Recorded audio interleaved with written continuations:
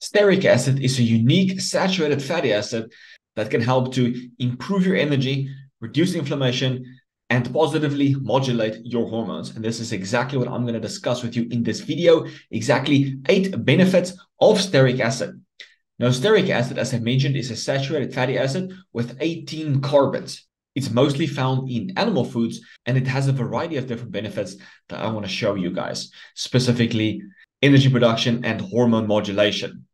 Before we dive in, if you have not already, be sure to get my ebook on how to maximize your testosterone naturally. Links in the description. If you would like to do coaching, links also in the description. Let's dive in. So 8 awesome benefits of stearic acid. As you can see, here's the structure. It's 18 carbon long saturated fatty acid. Number 1 benefit is that it fuses mitochondria. So you might have heard about mitochondria being the powerhouse of the cell that creates energy. So this is usually how fission and fusion works. So you have the mitochondria, and a part of the mitochondria becomes damaged. So the cell, that damaged part, becomes cleaved off, right? This is damaged, it becomes cleaved off. So now you have a smaller mitochondria and the damaged part. So the damaged part is cleared, broken down, and cleaned from the body. Now you have this small mitochondria. Now the small mitochondria fuses with another small mitochondria, making a big mitochondria. So big mitochondria are good because they produce much more energy than smaller mitochondria. So this is where stearic acid helps the mitochondria to fuse together, and this dramatically enhances ATP production and reduces reactive oxygen species production. So it puts you in a more energized, better, less inflammatory state. And this is a study that they did in humans. And so they had these guys eat their normal diet. This was before the study. Then they had them eat a low stearic acid diet for 2 days. And then after those 2 days, they gave one group stearic acid. And then they tested the mitochondria 3 hours and 6 hours after drinking to look at what is happening to their mitochondria. So the shake that they gave these people with a stearic acid was a banana milkshake containing 24 grams of stearic acid, which is roughly the equivalent of the amount of stearic acid present in 200 grams of milk chocolate, which is like, yeah, of course, everyone eats 200 grams of milk chocolate on a daily basis. So I do think that 24 grams of stearic acid is on the higher end that people typically consume via the diet. Now, if you really want to supercharge this, you can put the stearic acid into the testo shake. Now, you can get the recipe for the testo shake. The link is in the description to the testo launch course, so you can get the free start.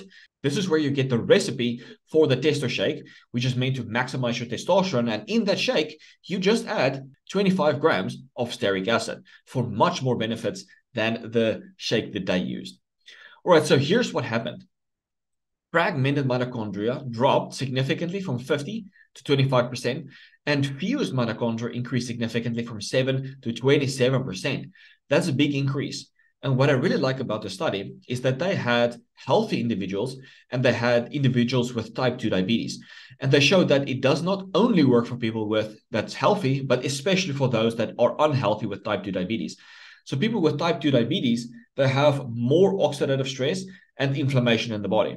And you can see that the amount of fusion going on was almost more in the diabetic group and then in the normal group. So you can see like this dark green, this is the fused mitochondria at baseline. 3 hours later is almost like a tripling of fused mitochondria, and then it slightly decreases again by 6 hours.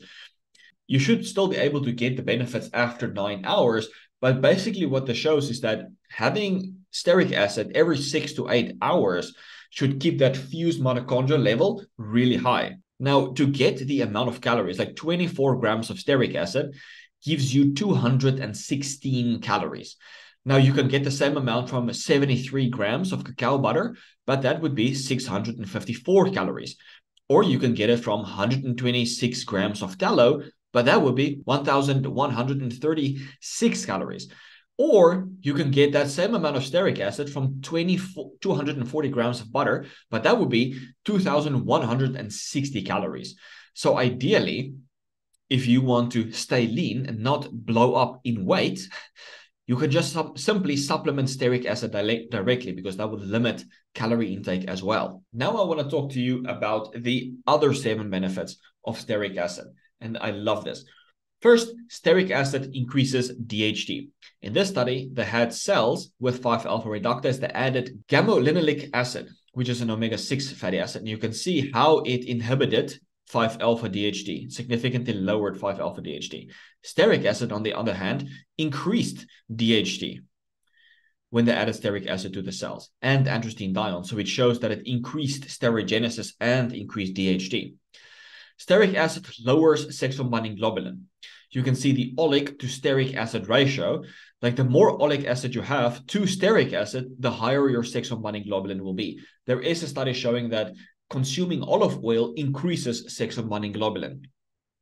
So stearic acid, by changing this ratio, will help to lower sexual binding globulin and increase your free testosterone.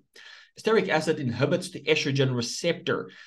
Inhibits oleic acid's neutral, whereas linoleic acid is estrogenic.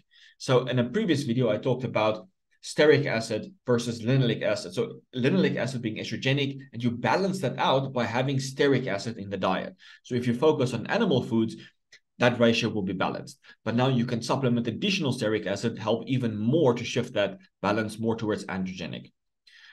It reduces visceral fat. So sorry for this yucky photo, but you can see the low-fat group actually had the most abdominal fat.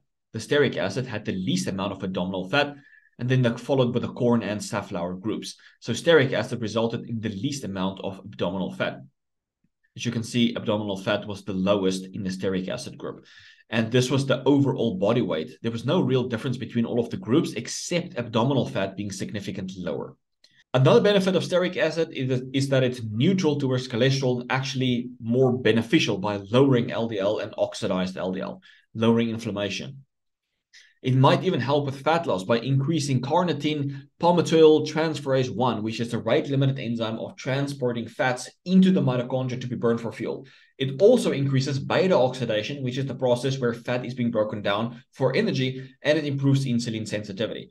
So stearic acid has a bunch of benefits, including helping with fat loss. So stearic acid is an absolute amazing fatty acid that you can get from food, but you can also supplement it. Now, I'm going to link for you guys below a powder that you can buy that you can just add to your Testo Shake. So be sure to get the recipe for the Testo Shake from the Testo Launch course. Link is in the description. And from the Testo Shake, you just add the stearic acid for additional benefits. And if you're wondering if the stearic acid will even dissolve, it doesn't need to dissolve completely, because in that study, they didn't dissolve it. They only emulsify it in a shake with milk and banana, right? So as long as you emulsify the stearic acid powder into the shake, your body will still absorb it and you will get the benefits from it. You don't have to bake with it or mix it with your food or something like that.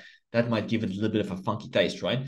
So you can just mix it with a Testo Shake, or you can just simply take a tablespoon or two and throw it in your mouth and swallow it down with a Testo Shake. That's also another option that you can do. So, all right, guys, if you have tried a bunch of stearic acid in the past, please let me know in the comments below what your experience was like with using stearic acid. And I'm also about to start an experiment with stearic acid at a specific dose, but I'll make another video about that in the future as well. All right, guys, hope you liked this video, learned something new, and I will check you in the next one. Cheers, guys.